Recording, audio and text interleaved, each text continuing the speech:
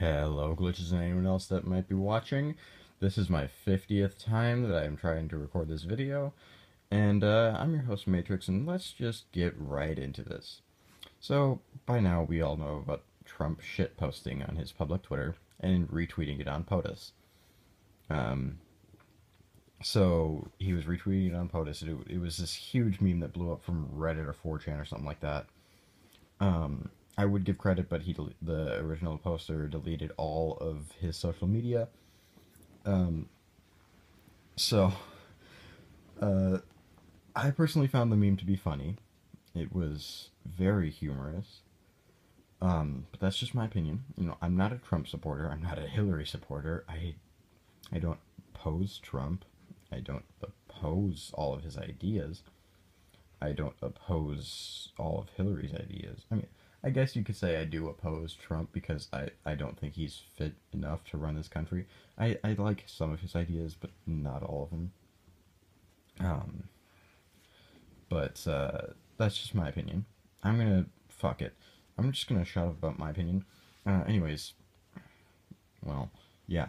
So I personally think that the meme was funny.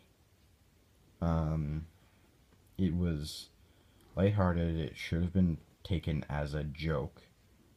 CNN, they thought differently. They thought it was inciting violence, and they have absolutely no evidence to back up this claim. They were saying that it was uh, it was like rude or something like that. But seriously, a lot of what Trump has said is rude, and I'm yawning. Oh, I'm tired as fuck. But anyways, yes, I don't think it was meant to incite violence. I think it was meant to um, be humorous, which I found it to be. So, and I also have to give credit to the press because he he shit posted as one of the most powerful people in the world.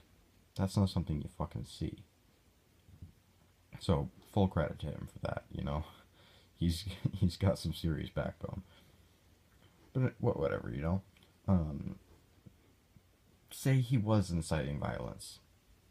He's one of the most powerful people in the world. There would have already been a terrorist attack. If that